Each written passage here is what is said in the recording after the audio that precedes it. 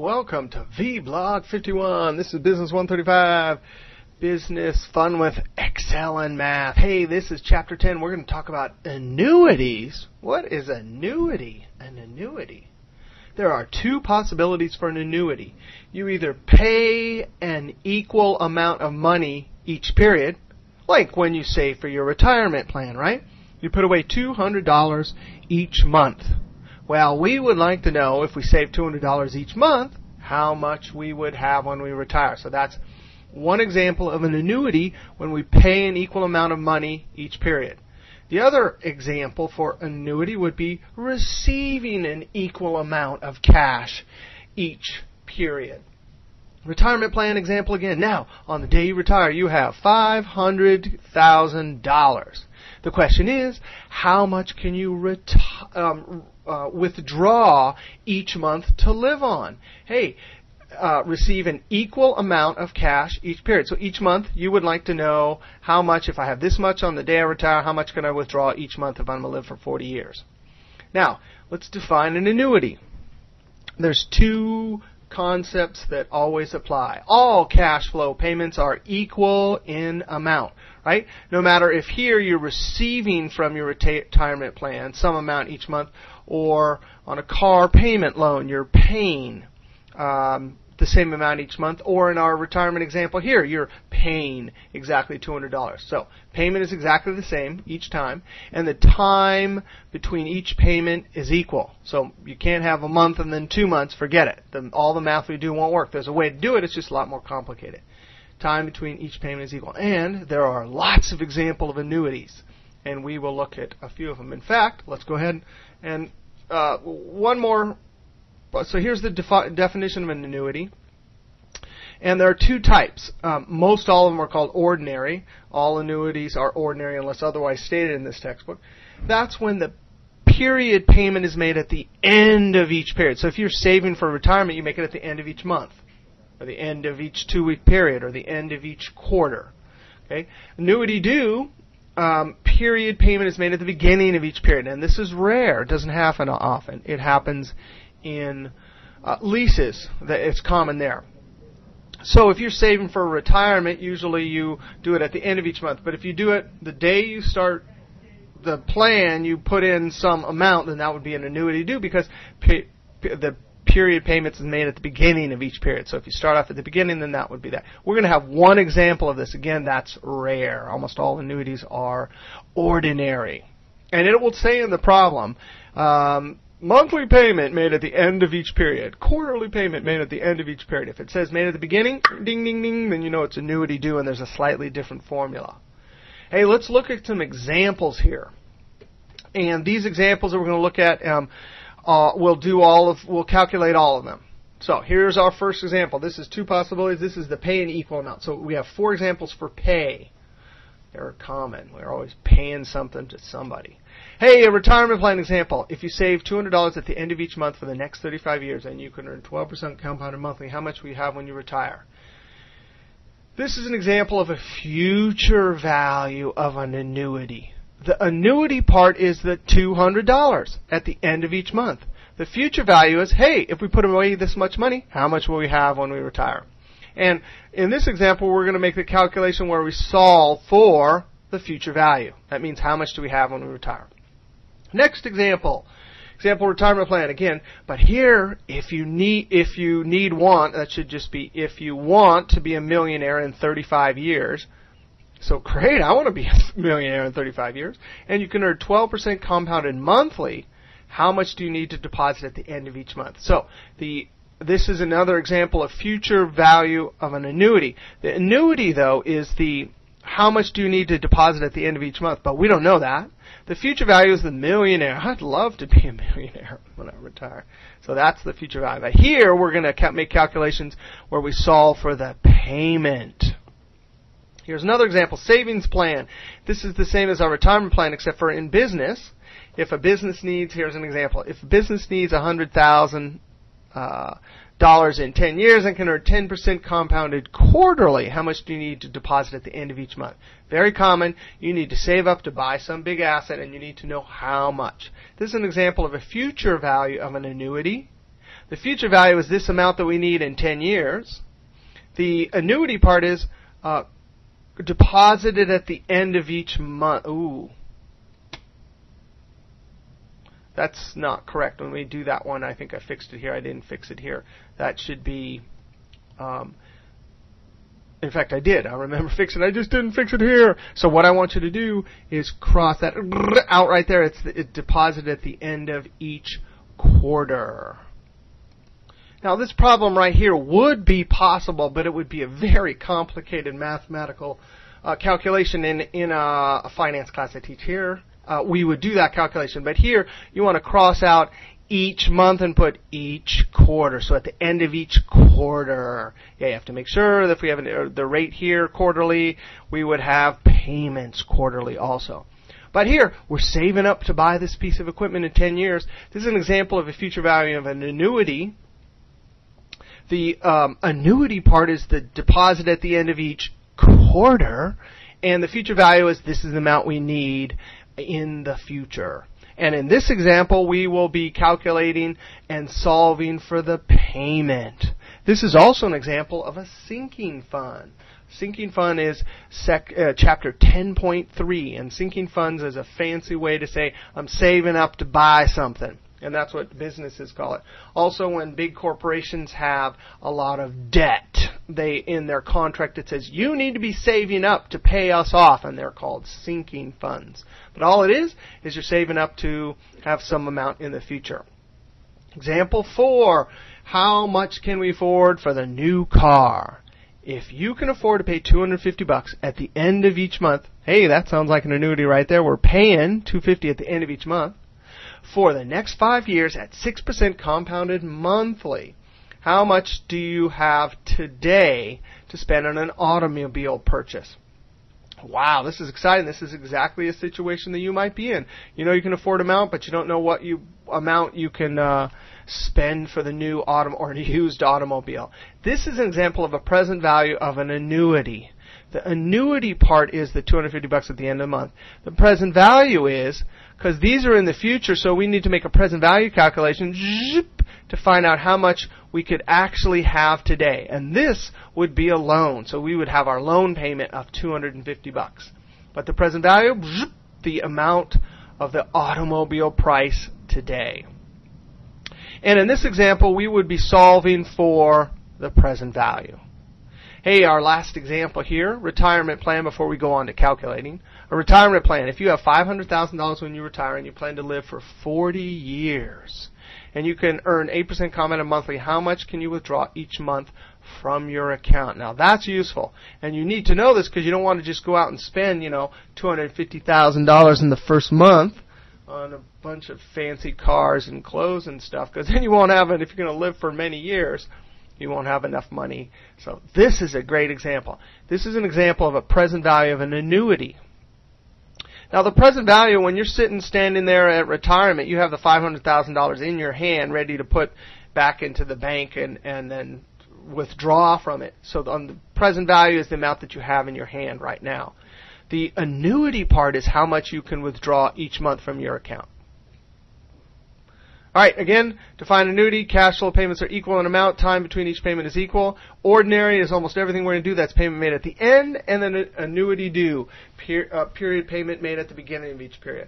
Now, we're going to look at our future value math formulas. If you scroll down in your PDFs, here's all the variables defined, and then there are our lovely formulas. So this is for our retirement plan. Find out how much we'll have when we retire. We're putting in this amount each month. There's our annual rate, our number of compounding periods, all of that right there. X is years. And then that pops out. Once we do this calculation, we get our future value. Now, I'm going to show you how to do this once in the PDF. These PDFs have drawings for all of these, how to do the longhand. No one does the longhand anywhere in the real world for calculations like this. And by the way, the textbook is going to teach you with tables. Those things don't exist in the real world anymore, at least extremely rarely. There is no way. People have had financial calculators and spreadsheets to make. These are extremely common. There's thousands of calculations like this made every day, and people either use a financial calculator or Excel. I'm going to show you the future value function. It is unbelievably easier than this. And here's our next one. This is when you have a retirement plan. How much should we deposit each period? And again, we're solving for the PMT. There's our future value. That's our millionaire, right? If we want to be a millionaire, and then we do all our calculation, it tells us how much we have to put in the bank. So I'll show you that one. Actually, I'll show you this one once, and then you can look through the PDFs for how to do all this delicious by hand math. Or we can either use the future value function for future value and the PMT when we're finding out how much we need to put in the bank to become a millionaire. Let's look at our first example here. If you can save $200 at the end of each month for the next 35 years and you can earn 12% compounded monthly, how much will you have when you retire? Now let's see, $200 at the end of each month. So that sounds like the definition of an annuity, equal amount, end of each month. Oh, and it's ordinary. Next 35 years, that seems like years, so we're going to say, we'll put our variables down there. You can earn 12% compounded monthly. How much will you have when you retire? Well, it sounds like retire, that's in the future, right? So we're solving for future value. We don't know what that is. Our PMT, that's our variable. If you look up here, it defines all these variables. By the way, I used all of these variables here. These are kind of variables you would find in Excel and on any financial calculator. So PMT, that's our monthly payment. We're going to deposit $200 at the end of each month. Years 35, interest rate annual 12%. Monthly, number of compounding periods, that's going to be monthly, so it's 12 periods per year. Future value, we don't know. Period rate, there it is, number of total periods, n times x, number of periods per year times years. Now here's our formula. Future value equals PMT times 1 plus the annual interest rate divided by n. We've seen that before. Raised to, and then in parentheses, n times x. That's the number of compounding periods times years. And then, notice, that's a division bar there, and then it's minus 1. So it looks like there's a parentheses there. Looks like there's a bracket here. That bracket is also a parentheses. Not only that, but when you write things by hand in math formulas, this division bar is also a parentheses. So guess what? We have to do everything up here first, then do everything here, then do the division. Once we get that, then we're allowed to multiply whatever the single number is here times our PMT. So we just copy our formula from up above, type it, write it here. We've listed all the variables, so now we just plug them in. 200 for the payment. There's our annual rate, 0.12, number of compounding periods, raised to the number of compounding periods per year times years, minus 1, and then divided by 0.12 for 12%, divided by 12. So, looks like we have to calculate this inside of the parentheses. So here's a parentheses, here's a parentheses, here's a division bar, here's a parentheses, here's a parentheses. So, let's start in here. We can do that. 0.12 divided by 12 is 0.01, plus 1 is 1.01. And then in this parentheses, 12 times 35 is 420, so we write that there. We just bring this back down here. We can do this one because we already did it there. We know it's 0.01, so we write that there. Now, we still have a bunch of stuff to do up here. First, in order of operations says, of course, we have to do our exponents first. So we do 101 raised to the 420, and we get 65.30959471456. So obviously you're not going to round when you do that in Excel. You subtract 1, you got that there. You subtract 1 and you get, that shouldn't be all the way right there. That's just 200, because we still got to do this division, 200. And that line shouldn't be there, but 200 times, and then this division, 64.30959, and I ran out of room. It could have all those decimals either in your calculator or in Excel, of course. If you don't round it, they're all there. Divided by 0.1, we get this number right here. Actually, you could just slide the decimal here, but you get 6,430.95947145687. Multiply that by this 200, we get this number here, but we have to round to the penny. So we get 12,860. No, 1 million. Wait a second. You mean we're going to have $1 million?